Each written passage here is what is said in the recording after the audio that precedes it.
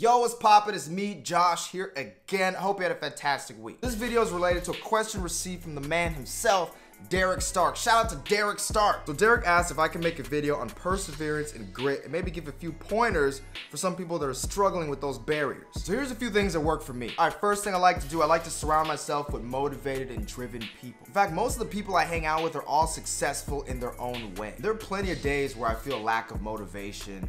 I don't really want to get up and work towards my goals. I feel lazy. Then what happens is I see one of my friends that are so driven, they're actively getting up and working towards their goals. It motivates me to get up and do the same thing. There's a specific quote, I can't remember who said it, but they said that you're an average of the 5 people you spend the most time with. So if you're hanging out with a lot of lazy or unmotivated or negative, pessimistic people, you're probably gonna start adopting some of those traits. And the same goes vice versa. If you're always hanging around positive, motivated, and driven and hardworking people, you're gonna start to become that. So I think if you wanna be more successful, if you wanna be more motivated, if you wanna be more driven, try to surround yourself with people that exhibit those traits because it can inspire you to be the same. Next thing, making a list of goals for yourself. Now, I've heard this phrase a lot, make goals, make a list of goals, but I've recently started to find the value in doing this. See, I recently put together a 3-year plan of what I want to achieve in the next few years of my life, and I'm making it a point to review those goals on a regular basis. I won't say that I do it every day, but I try to do it at least like every other day, and I found that doing that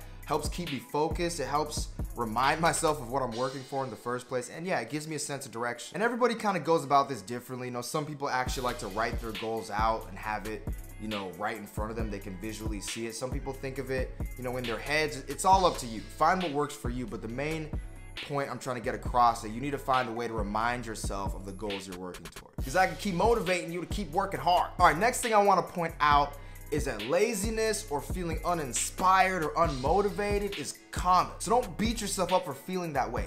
Those feelings are common. And I will say this, no matter how hard you're working, no matter how hard you're striving towards your goals, there's nothing wrong with taking breaks. Cut yourself a little bit of slack. There's nothing wrong with having a day here and there where you're just doing nothing. I kind of look at it like this. I look at us humans as like a massive battery. Okay? Look at us like a massive battery. And we, as batteries, are capable of producing a lot of energy. We can put forth a lot of force and a lot of energy and a lot of power. But at times we run out of juice, okay? We need to recharge, because if we don't recharge, we're not gonna be able to put forth that much energy or that much power. When we fail to take time to recharge or to recuperate, we are less efficient and less effective in what we do. This actually happened to me at one point. I was refusing to take a break, and I just kept working, I was getting tired, I was getting bogged down. And then all of my output was mediocre at best. It wasn't the best work I could have possibly done. The feelings of being tired or unmotivated or uninspired aren't necessarily a bad thing. Sometimes it's just your body or your spirit telling you that it needs a break. So listen to that. All right, last point I want to say, I think it's very important. Save yourself some time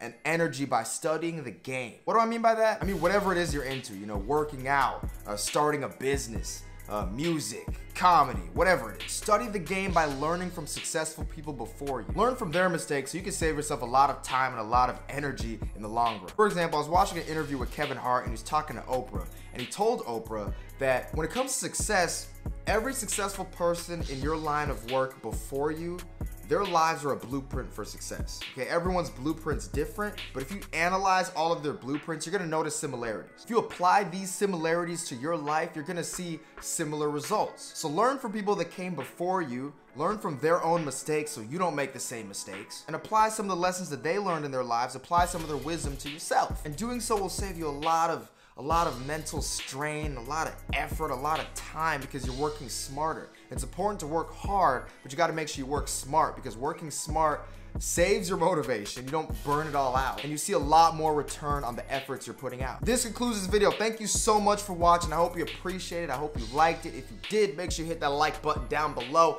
You already know what it is. Leave your comments below as well. I love to read your comments, and if you haven't already subscribed to my channel, make sure you hit that subscribe button down below. Hit that subscribe button. Like I mentioned before, if there's any specific topic you want me to talk about, make sure you leave those comments down below. Let me know down below in the comments, and I might make a video on it. But anyway, that's it for me. Look, I don't want to talk too much, all right? But go out, have a fantastic rest of your day, and an even better rest of your week, all right? Talk to you soon. Peace.